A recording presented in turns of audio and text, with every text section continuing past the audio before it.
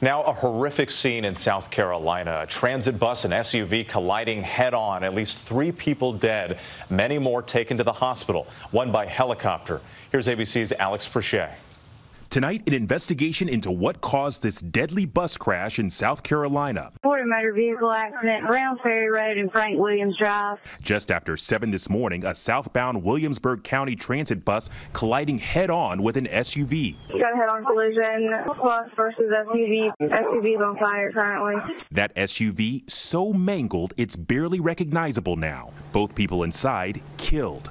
Another person on board the bus died as well. First responders say in all, 35 people were on board that bus, including the driver. Most were transported to the hospital. One had to be airlifted. The local sheriff's office says this bus in particular often transports hospitality workers to and from Myrtle Beach.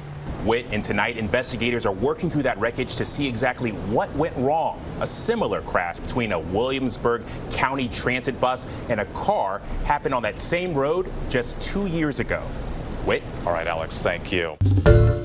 Hi, everyone. George Stephanopoulos here. Thanks for checking out the ABC News YouTube channel. If you'd like to get more videos, show highlights, and watch live event coverage, click on the right over here to subscribe to our channel. And don't forget to download the ABC News app for breaking news alerts. Thanks for watching.